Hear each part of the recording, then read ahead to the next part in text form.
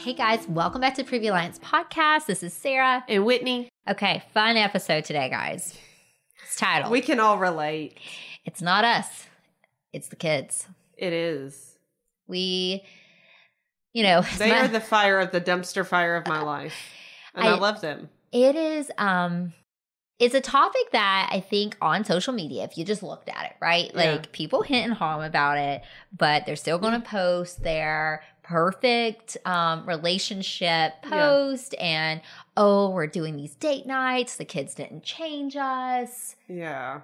And you're like, I know that's a lie. So it's actually researched, okay?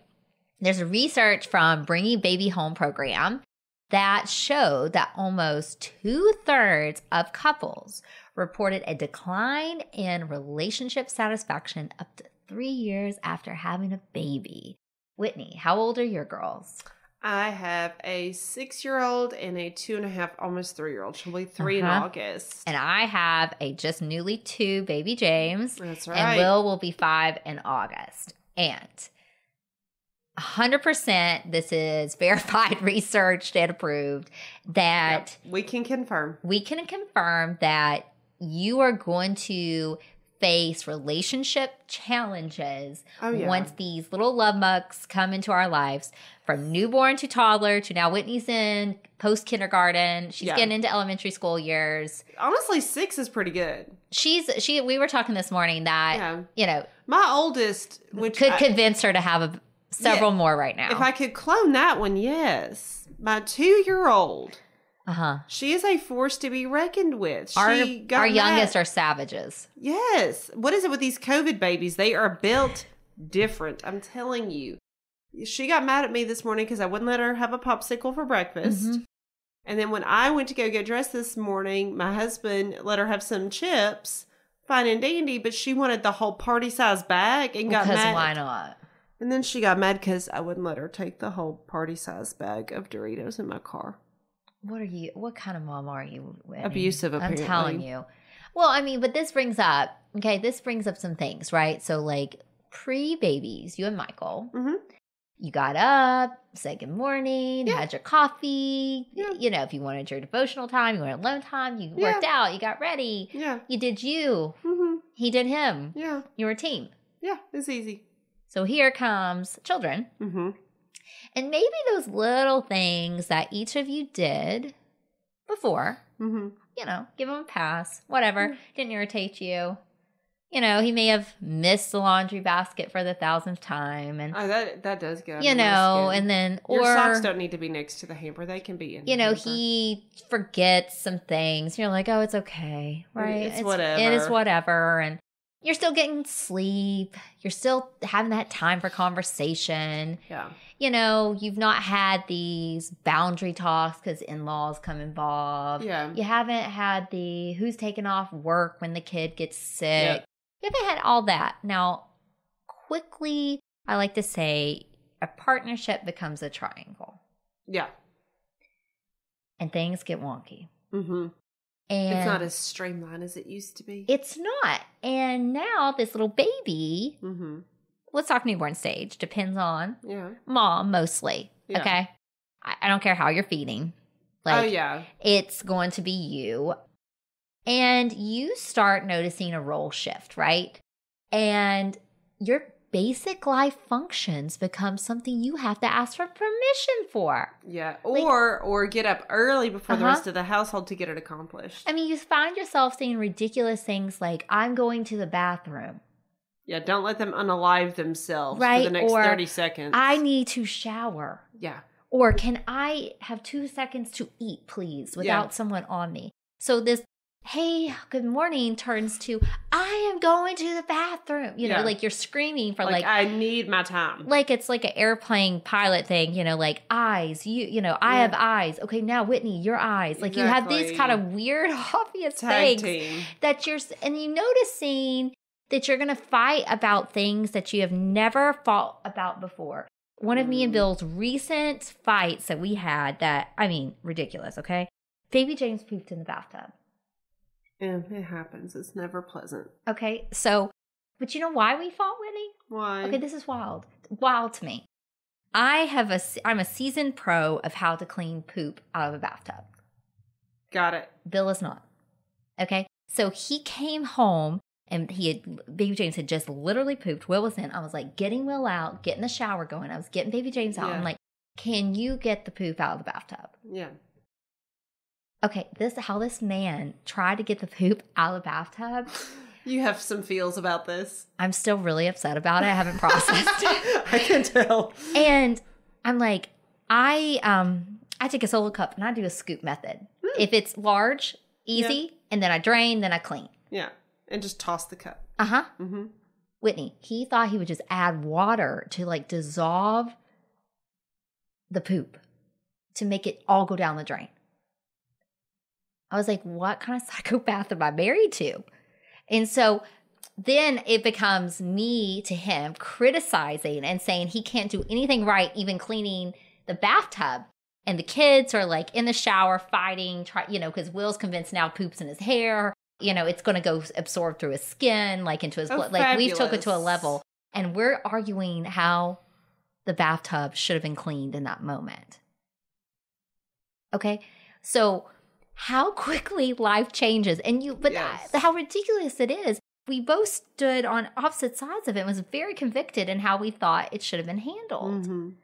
And if you would have told pre-kids, Sarah and Bill, that we would be having a fight about poop in the tub, we'd be like, not us. That's crazy. That's crazy. That's not us. We don't fight over little things. We don't fight over little things. We talk things through. We share responsibilities. All this to say. And pre-kids you did. Pre-kids you did. That was the case. I mean, I think it's two, right? Like what changes is now your sensory overload. You're tapped out. You're touched out. The noises, the lack of sleep. Yeah. So like your normal baseline is like exhausted. And we're not talking just baby. Toddlers, brutal. Yes. Even older kids, you're running the million ways. Yeah. Mom, why? Mom, can I? Yeah. And then here comes your partner, and maybe they want to come in for a hug or a kiss at the end of the day, and you have like, I am touched out. Yeah, I will lose my That mind. one touch from them sends you spiraling. Or you do the kind of turn away, and they're just like, what was that about? Because they haven't seen you all day. They also haven't seen the gazillion things that have came at you. Yeah. So they take it personally. Yeah. And so now I've had to, thanks to a lot of podcast therapy episodes, I would call it, learn to express, I am sensory overloaded right now. Yeah. I'm touched out. Much. I've had a kid on my hip. I've had someone in my face or ear. All day. All day. Literally all day. This ain't a you thing. Uh-huh. I need to ground. I haven't had a second to ground. Sarah hasn't done her ice. Yeah. I haven't stepped outside. Yeah. I haven't hummed. I haven't gargled. I haven't done anything. You probably haven't showered. I haven't showered. If I had used the restroom, the children were involved in it. Oh, yes. They're there. It's a team effort. It's a team effort. Mm-hmm. So I just don't think we're talking about it enough that the relationship's going to change. How couldn't it? Yeah. Well, exactly. That's the thing. Change is inevitable.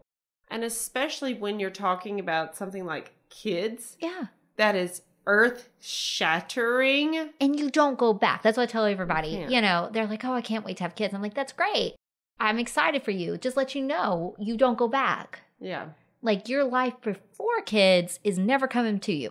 Yeah. They're always going to be there. In your heart, in your mind, and something. Yes. And we're in the trenches. Yeah. Okay, we get this. Yeah. And I don't want to hear you're going to miss these days, okay?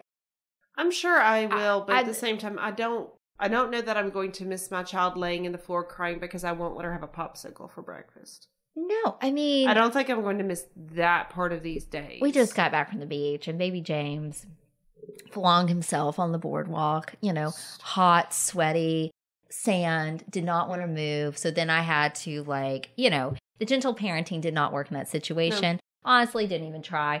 Picked up, the football position. Well, yes. And just said, we're going, and everybody's looking at... That's still not inappropriate, though. Everybody's looking at me like I've kidnapped. I'm like, do you think I would kidnap the child that's having a tantrum? Yeah. No, I would not. No.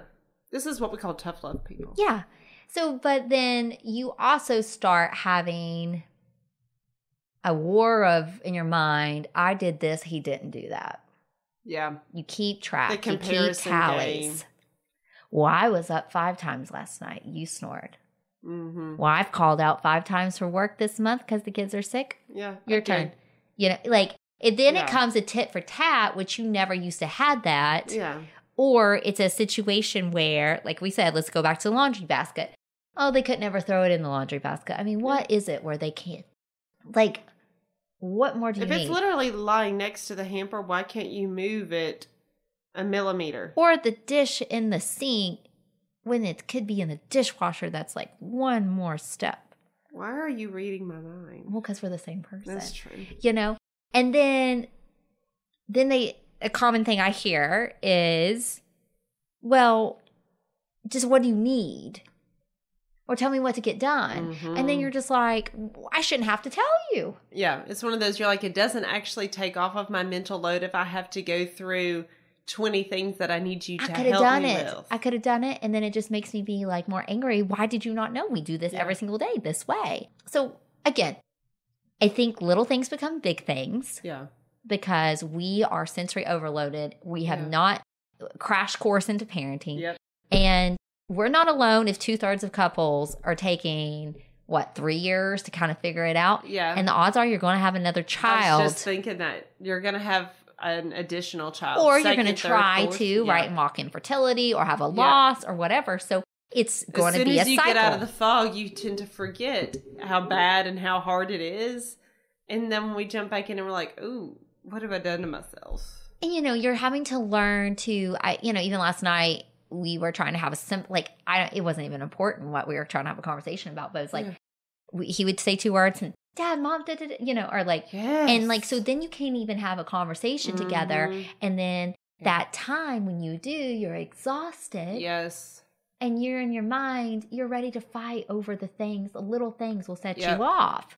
So if you're listening to this and you're like, you're pregnant, you're like, oh my gosh, this sounds wonderful. What have I done to myself? Let's talk about things you can do prior, okay? So what we should have done, and we'll even go back to when you're trying to get pregnant, right? Like, you need to have open conversation. Yep. Things are going to change. I never had that conversation. We should have had that conversation. We didn't either. And you need to also just kind of know it might not be easy to get pregnant or may not look like you thought. In your head, start thinking when a baby comes, we're talking childcare, we're talking about postpartum recovery, we're talking boundaries, families, job switches, moving. I mean, have an uncomfortable conversation. Yeah. And say, how are we going to handle this? Yeah, exactly. So when you do get pregnant, you even start feeling the shift of responsibilities. Yeah. Because we're sick now. Hello, we're first trimester. Yeah. We're tired. Mm-hmm. We're carrying the baby. Yep. Physical intimacy may be slowly going out the door because you're throwing up 15 times a day. It's not a priority. It's not a priority. When trying to get pregnant, it probably was. Yeah. So he's like, wait, what happened? Yeah. And the more pregnant you get, the less you will want it. The less you'll want it. You've got postpartum where you're recovering. Yeah. I mean, it's your body has literally gave birth one of 2 ways. You are recovering. You're recovering. And we've said this before, 6 weeks checkup is not the green light for everything just to resume back because you're leaking, you're bleeding. All the things. All the things. Even like the mental load to get ready for baby falls on mom, right? Yeah. The baby registry, like talking to the family members. Washing the clothes, the telling her work about her leave. Yeah. She has to physically go. Research. To the OB's office a zillion times, right? Like to figure out insurance. That starts the kind of invisible load, which he's thinking about it, but it's her body. Well, I hate to say it's her responsibility because guess what? It's her maternity leave. She's trying to set herself up. He can't file that for her. No. And as far as insurance, she's the patient. So he could call Blue Cross, Viva, United, whomever. But she's the one. But she's the patient. And she's the one who has to give birth.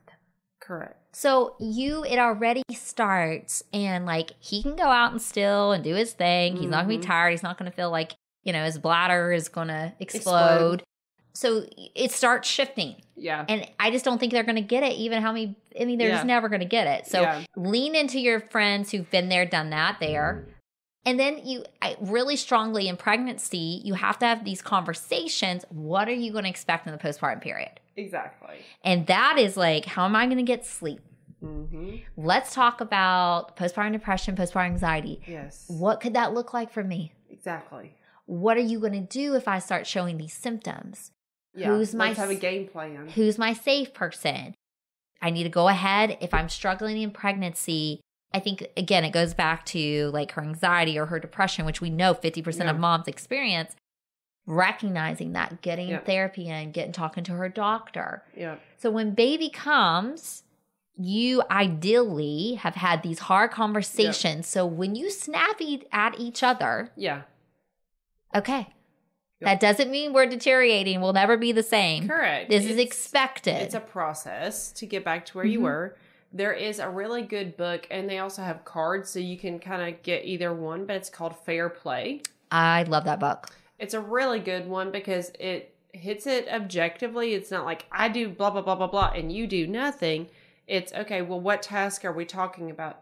What are all the things that go into that task? Yeah. So a really good example with that would be meal planning / grocery shopping. So you may be thinking, okay, well, we're going to do tacos one night. We'll do chicken parm one night of takeout. We'll do pizza another night, and then we'll do chicken casserole one night. Okay, you can write that on your calendar, but then it's like, okay, I need to make sure I get spaghetti, I get rice, I get chicken, I get ground beef. Right. I get all of the taco fixings, I get blah, blah, blah, blah, blah. Plus your staples that you normally get. So like milk, tea, juice, fruit, all those things that go along with it. And even if you do Walmart pickup like we do, because it makes our life significantly easier. Love that. You know, you're still going through, okay, do I have all of this? Are we running low on shampoo? Do we need more laundry detergent? Do we need paper products? All of those things are running through your head. So when you list it out, it's like, oh, yeah. Even grocery pickup is way more involved than we give it credit for. There's so much mental load of it. There is. And so the reason I suggest either the cards or the book for Fair Play is you go through all of that and you say, okay, this is actually what it entails. How can we divvy this out? I think a good example, too, is like, take out the trash. Yes. You need to replace the trash bag liner. You have to do start to end of a task for it truly to be completed. It's so funny. I bring up Instagram a lot, but there are some actually really good accounts out there. And one of them talked about how did you close out the task? And I love that term. It talked about how, you know, one night the husband said, hey, I'm going to bathe the kids. You just take a chance to chill. Great. Fabulous. He goes, bathes the kids, gets them in jammies. You know, let's just say you split bedtime 50-50 because we do that in our household. Yeah. Michael gets the older one. I've got the younger one just because that's how it works for us right now. Yeah. But then they talked about the next morning, the wife got up to go get a shower and there's toys all over the tub. So there she is having to pick up toys and she's like, okay, thank you for doing 80% of the work. It's not that I dismiss that or don't appreciate that, but it still kind of shows me, well, shoot, if I had just done it myself, I wouldn't have to do this now first thing in the morning when we're going to be shorter on time and it's like things like that. So resentment. You get angry. Close out the task. Oh, I love that phrase. Yeah. Closing out. That I think it makes you feel like, why did I even ask? Or why did you even do it? If I still have to do something. Yeah. And they're like, oh, I'm trying. Yeah. So you have to have that awkward conversation and say, yeah, I need you to close the task. Yeah. Right? And I recognize and appreciate your help. Mm-hmm. Can we work on closing out the task fully? So that it's done. Thing. Let's just say, like, if that was Michael and I, you know, let's just say that roles are reversed, though. Let's just say I bathe the kids. We do bedtime as a routine. He gets up, but I've left the bath toys in there. I didn't close out the task kind of thing. Yeah. Then he can come to me and say, hey, I appreciate you doing blah, blah, blah, blah, blah. However, I need you to close out the task. Okay, cool. But chances are there's a task he hasn't closed out. Yeah. So there's probably something that I do and I don't close out the task. He probably does something and doesn't close out the task. I'm going to say I'm pretty sure you close out tasks. I try to, but you know what? I'm human. Uh-huh. I'll give you a 99.9 though. Yeah. I know you. It's the Enneagram 1 in me. Uh-huh. But you bring a point that we're not all perfect. Yeah, we're not all perfect. We all almost need that reminder. And we have blind spots, right? Yeah. Like, like there's things that. Oh yeah. There could be 1% that we don't do. Yeah. Naturally, I'm going to think that my way is the best way because that's how I'm wired. We're humans. We always think our way is the best way. But our partners, why we fell in love with them to start with, right? They bring something to our lives. Yes. That, and a perspective that we don't have on our own, that it complements. And so one of the best advice I ever got through this was, it's not a you against him. It's a we versus them.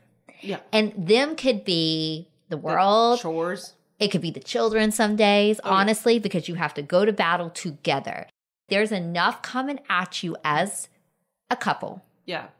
2 are stronger than 1. That reframing if we're in an argument, I need to be fighting for us versus a Sarah win. Yeah. Now, does that happen? No.